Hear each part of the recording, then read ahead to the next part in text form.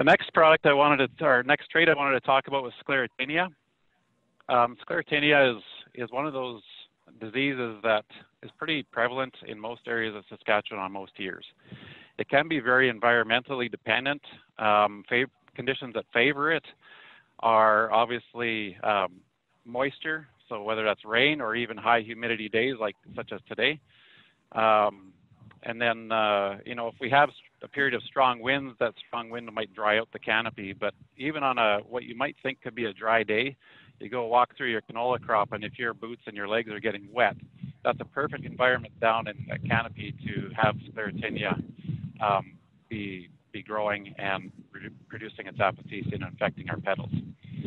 You don't necessarily have to have those spores on your field. They are very easily wind blown in from the neighbor's field.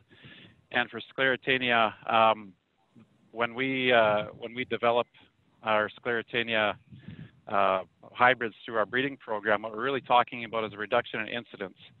And the CS40 that I'm going to talk about here in a few minutes is around 60% reduction in incidence of the disease, which means that it provides that grower flexibility to decide, well, out of all my canola acres, I have some CS40 out there. I can maybe monitor those fields a little bit and determine later on if I actually need to spray that crop or not. Conditions will change day to day, week to week. Maybe the other acres that are grown into canola can be sprayed, and we have a little window of time that's extended for making that decision on a product like CS40. These days, lots of cereal crops are getting sprayed, so our sprayers are busy, and using Sclerotinia resistant products from Pioneer and Brevant will certainly help provide some flexibility in those decisions. It does provide peace of mind and convenience, of course, and that Sclerotinia protection is built right into the plant, so it is season long, and that's why we have some of that flexibility in that management tool for us to use.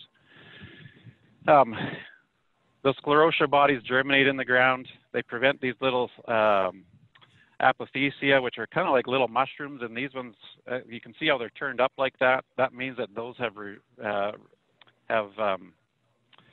they've released the apothecia, and those petals are what we're trying to protect when we're out there with our sprayers. Those petals will land on leaf material or in the axils on the stem, and that infection will spread up and down from there.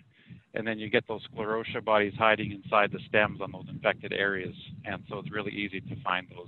It's quite obvious, actually, when you know what you're looking for.